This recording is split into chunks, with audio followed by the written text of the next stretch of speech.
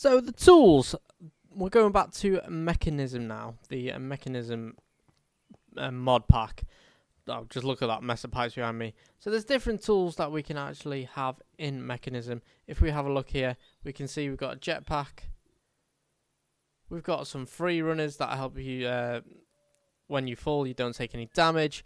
We've got a flamethrower. How awesome is that flamethrower? We've got some scuba gear so we can breathe underwater.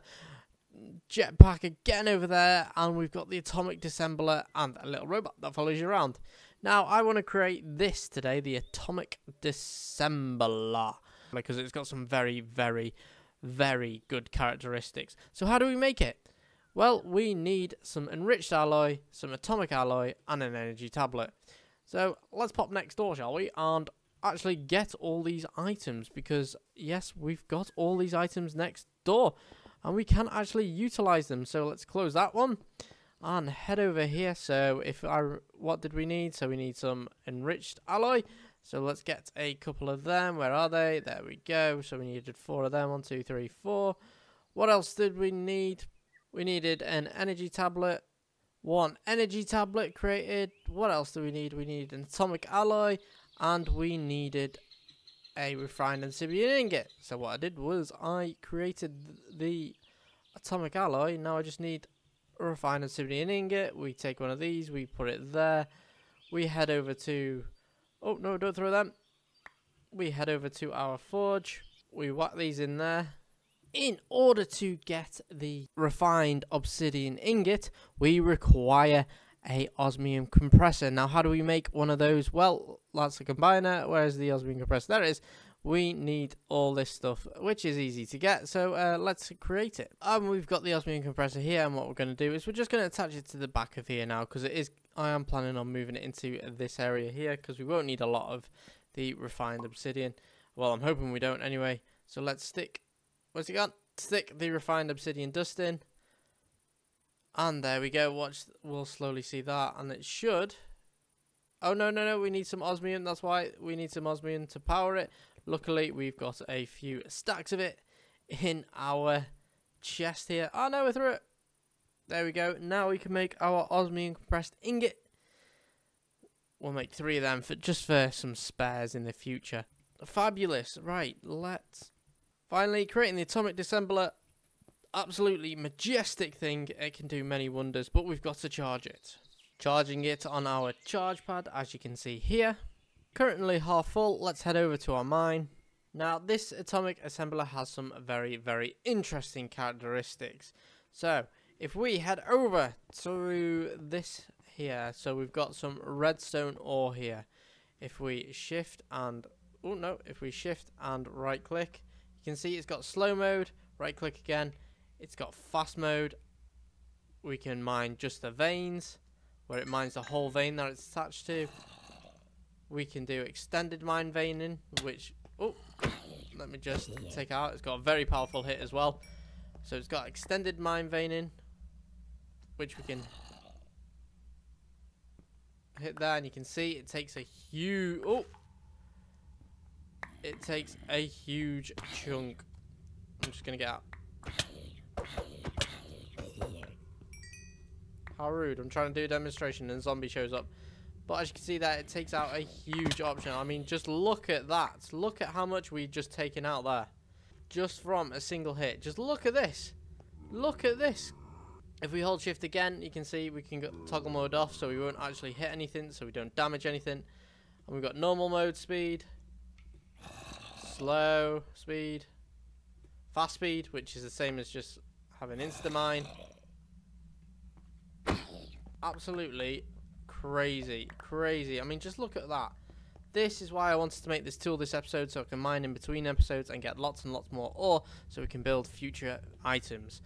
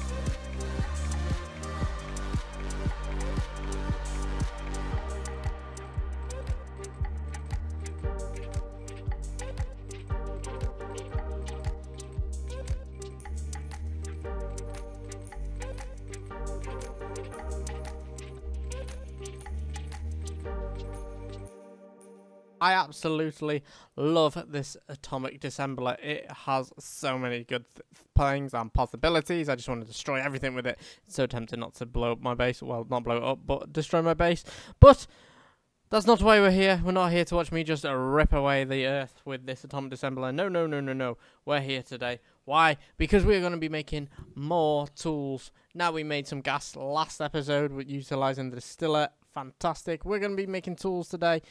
We're going to be making the free runner, the flamethrower to set everything alight, the jetpack, the gas mask, the scuba tank so we can swim underwater, and then we've got the bow and this little robot here. So where shall we start? Where shall we start? Where shall we start? Well, we're going to have to start with our crafting table. Well, what? Can't speak. Which one are we going to make first? Well, let's go for the bow first, because we need some long range. We haven't had any in a while, which is easy. It's just an energy tablet, which we got some down here. Ooh, I got some with some slight energy in. 2 enriched alloys and a lot of string. Yes, this will need charging, so we'll stay put while that charges away. Next on our list is the jetpack.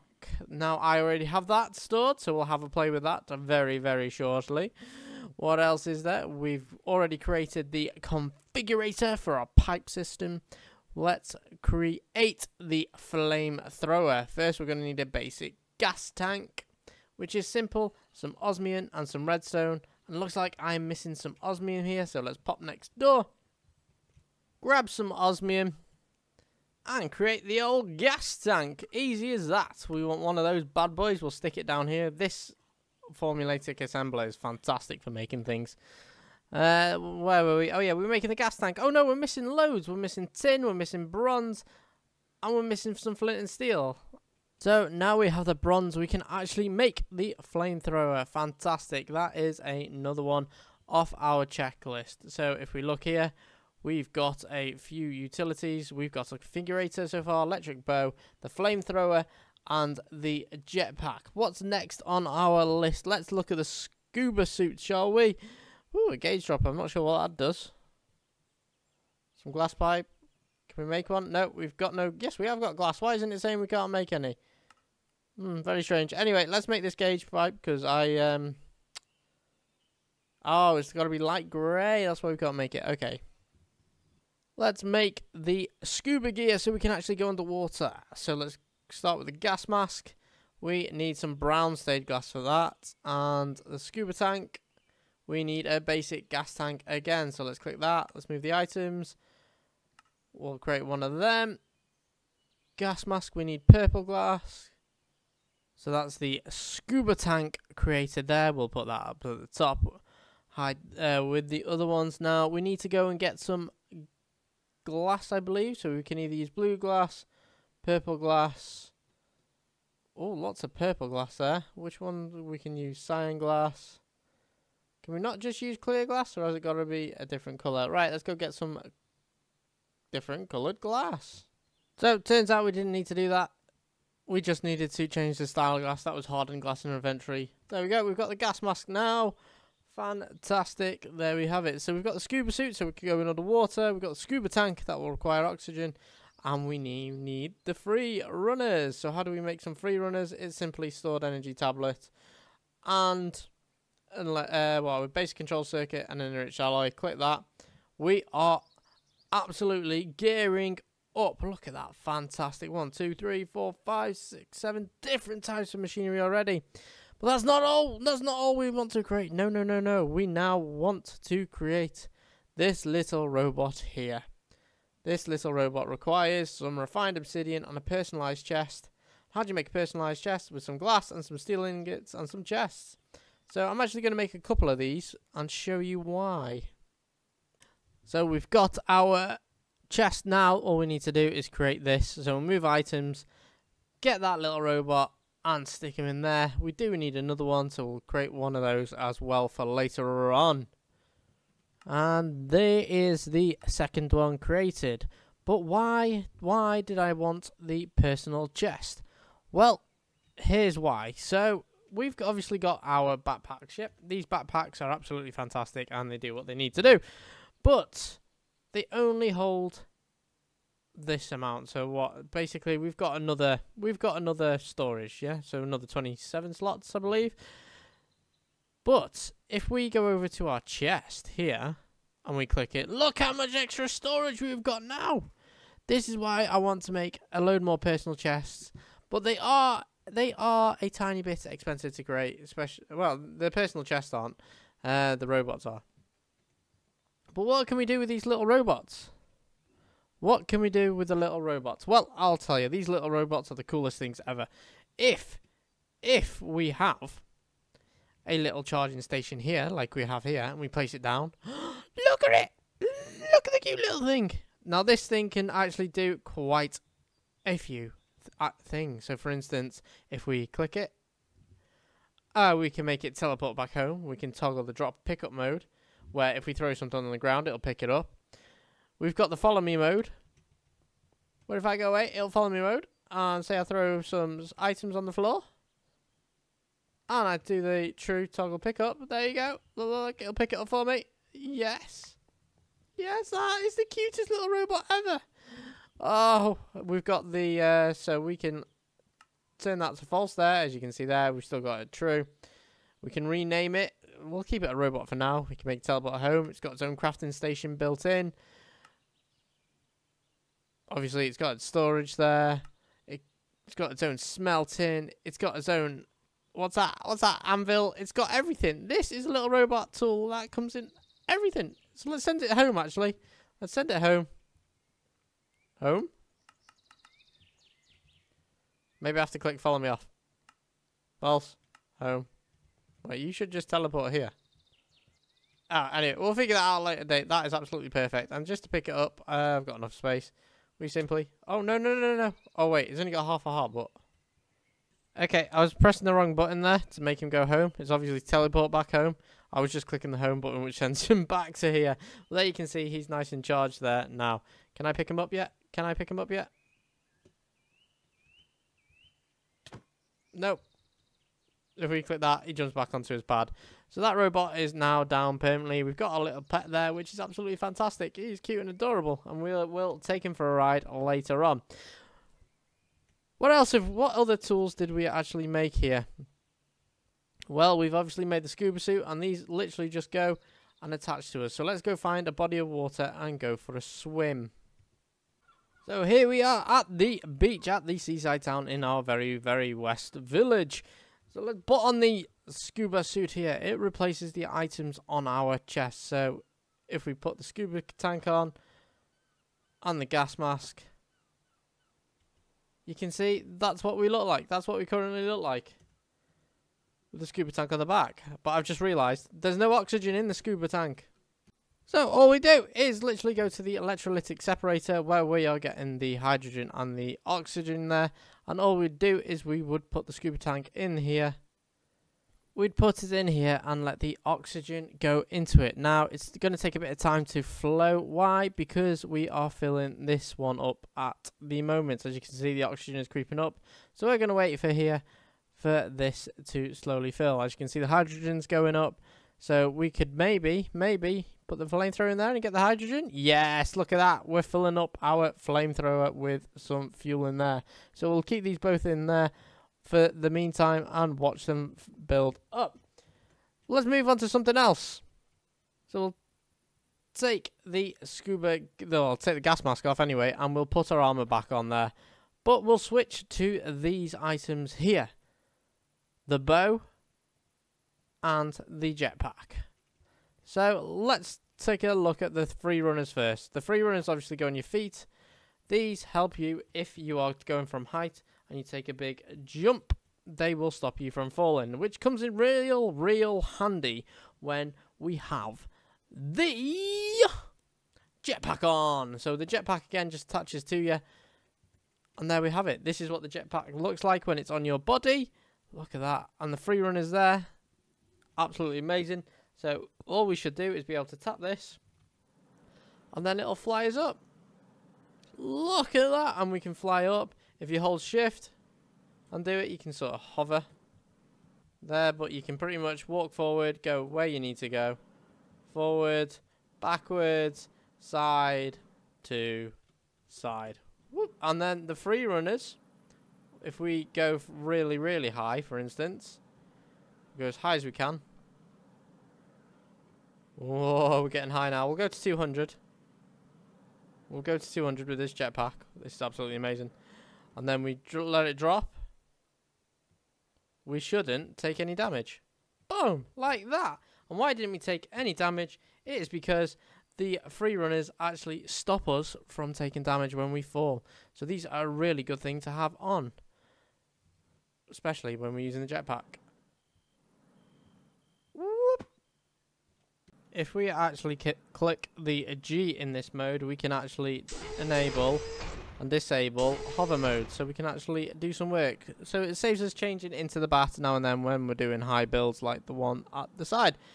Woo, but obviously in the bottom left hand corner it does use some hydrogen, not a lot. If we actually click the H, it brings up the hat menu, but if we go into here now, you'll see that these legs are disabled. If we click H again, brings up the hat menu, but it also re-enables the free runners. Where are they gone? There they are. Free runners, regular mode. Well, these are definitely slowly filling up, so we'll leave them in there now till they're all full, and we'll go test out the bow. Now, the bow is obviously powered by energy as well, and this is what it looks like in my hand with my armor. Oh, I look so good as a samurai. But how does it work? Well, let's go find an object to shoot out. We just happen to have this little mini skeleton here. So it works as a normal bow. We're obviously going to need ammunition for it. So if I go into one of my bags here, I should have... Wait, I've got the wrong bag. There we go. We'll click this one. There we go. I should have some ammunition in here. And then we point, shoot. As you can see, there's the animation and fire. And there he goes. And it works just the same as a normal bow. But instead of it running out and obviously not being breaking and we're not being able to use the bow anymore, it just simply runs out of power. All things in the mechanism rod are powered. Let's go check on the scuba gear and the flamethrower. Here we are once again at the very west village, where we've got a few unsuspecting pigs around us and some lots and lots of flammable buildings. So what we're going to do here, well, we are going to test out the flamethrower, which is currently on right now. So if I click this, as you can see, it's harvesting, almost harvesting the apples, but nothing's getting set on fire. Why is that? Because it's the type of mode we're in. So if we right click that, there we go, we got some cut pork chops there. We have the ability to just, well, not annihilate, but we have the ability just to set entities on fire. But that's not what we want to do, no, is it? So there we go. I figured out how to do it. It's actually noise there. So if we go to heat, for instance, and we've got some coal here, we can literally use the heat and actually use it as a mining tool, and it'll break. Oh, I nearly set myself on fire then. It will generally break everything that we need as if it was a furnace. So we go up to some rock stone here. It'll actually start creating... Did I pick any of that up? So we've got some tallow there. Wait, what? Was I not picking any of that up then? There we go. So for instance, we're making circuit plates here. If we hit that ore there, it'll break the ore and it'll turn it into something else. as you can see down there, if we hit Shift P again to change it again, we've got Inferno mode. Now Inferno is the fun mode here. So let's take this structure for instance. Let's see what would happen if we decided to. In fact, we'll start with the small one first. Let's see what would happen if we used Inferno mode.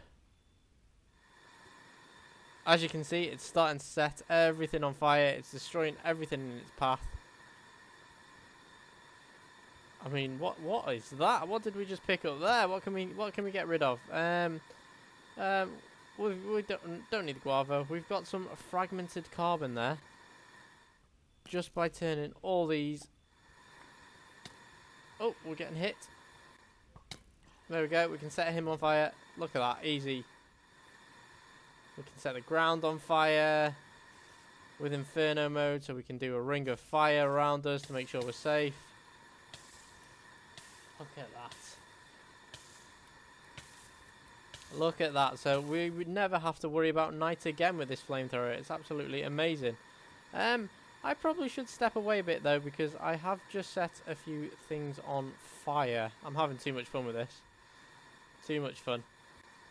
And would you look at that, we are at the ocean. We've had to dig our way back up because those exploding creepers like to, you know, they like to test you. Oh, look at me, I'm in my scuba suit. Shall we jump in and go for a swim? Apparently so, because we're getting attacked already. Let's go down.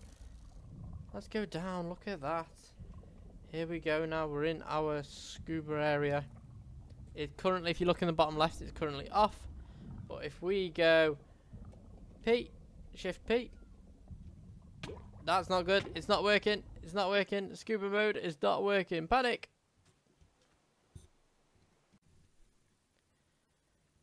I have started to notice something though. Even though I've made all these great tools, we can even put our bags in there. But I have noticed something. This just is not powerful enough and is not producing enough oxygen in order for us to pump everything through. Now, I've added a few more windmills because we were running out of power at one stage, but it's still not powerful. So what can we do about it? Well, we could make a whole new ones and upgrade it, break it and things like that. Or we could do this. And have a look here. We've got some speed upgrades. Energy upgrade, filter upgrade, muffling upgrade, gas upgrade and anchor upgrade. That means the anchor upgrade keeps the chunk loaded, etc, etc. Those are those upgrades. We also have these upgrades as well to increase the tiers that they're in. So we've got the basic tier, the advanced tier, the elite tier and the ultimate tier. So if we take a look at all our machines that we currently have, these are just normal. We've got the, where are we, crusher. They're not basic at all. See, smelter, metallurgic. So we need to create the basic upgrade just to make into the basic tier. Now it only requires this. So I'm going to start making these and start upgrading. We have upgraded our machines here from the normal to the basic. Unfortunately, we can't upgrade the electrolyte separator, but we can install upgrades there. But we'll come on to that one. I've upgraded the basic purifying chamber. That gives us an extra 3 slots. The crusher, that gives us an extra 3. Enrichment factory, and again, the smelting factory. We also now have this option to auto sort, so it auto sorts the inventory and where it goes. The transporter config stays the same. There, that doesn't get touched, but we have a few more items here where we can literally change whether we want it, what pipe it's going to, what input, what output. We've got obviously the power down there, so nothing that changes here. So let's look at upgrading the electrolytic separator so it's more powerful. Okay, so I have actually upgraded this speed here. If we have a look now and click that, I've upgraded the speed 5 times utilizing this speed upgrade here. I've just put 5 in and it's now at times 32. I'm also utilizing the energy upgrade as well, so it doesn't require a lot of energy, because as you can see there, it is now smashing through it. Also make sure when you're doing this, make sure that's on dump and excess unless you are actually collecting the hydrogen. In here now you can see that it is rapidly changing that. But the only issue we're having now is the current energy. There's just not enough energy getting passed through the cables here and by these windmills. So we need to look at the future in trying to change this. Because if we look at one of these windmills, it produces, well, it's producing 58, well, 305 power, 58, 384 RF output. And that is just getting utilized by all of this, because this requires 130 QRF and this requires 48 QRF. So these might need personal power supplies in the future. But I'm going to end the episode there. Wow, we have done a lot of upgrades with our tools and had a lot of fun playing with them today. I know I have. In the next episode, we're going to look at maybe upgrading our power that, well, we really require, especially with all the amounts of ores and that we've got passing through, because it's just not enough. We may go into the nuclear zone for that, or we may look at utilizing the energy cubes here for actually storing energy. So also I want to look at the reactors which we can utilize in this mod. Hopefully get something from there. But in the meantime, I am going to make sure I upgrade all of my utilities for the next episode, because we will be using, well, we will be building the digital miner, which requires 16 QRF, so we'll see that'll definitely need its own personal power supply. So we're going to build that next episode and hopefully start mining underneath and collecting the required ores for the ultimate reactor. So make sure you like and subscribe if you enjoyed this episode, because I have definitely enjoyed making it for you. This has been the Tool episode. I've been NEVZGAMING. You've been amazing. Toodaloo, and I'll see all you wonderful people in a few. Keep exploring. Good.